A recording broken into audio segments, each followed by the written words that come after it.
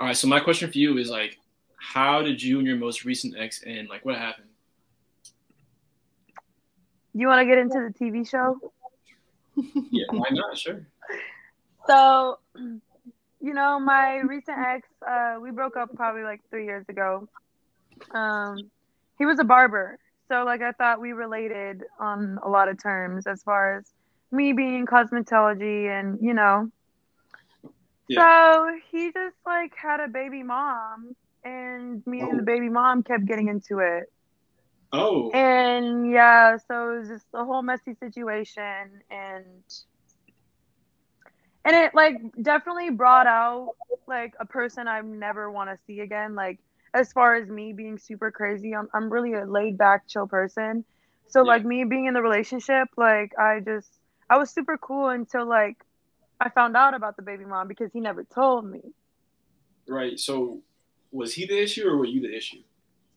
He was the issue because every relationship I've had, I've never ever been in like a situation like that. So like basically, let me make it make more sense without giving too much detail. So he had a baby mom, um, and she had. Well, look at my cat. Oh, what's He's, up? but yeah, he had a baby mom, and they had twins, and they were like 5 years old. So like and she was already remarried and everything. Cool. So me and him started dating and whatnot, and he ended up telling me like, "Hey, like, I actually really like you. I have another baby on the way." Right. Right. And so I'm like, "Well, shit. If it's like the same baby mom, then like, we won't have a problem." Wait. Wait. So Wait. I'm Wait. like, Question. "Okay, Question. Question. So, like, having kids isn't an issue for you at all? Like, now it is." now it is. Okay. All right. Go ahead. Go ahead. I mean, unless you got baby mom situation figured out and stuff like that, like she's already married again and stuff like that. But I would never do anyone that just recently had a kid.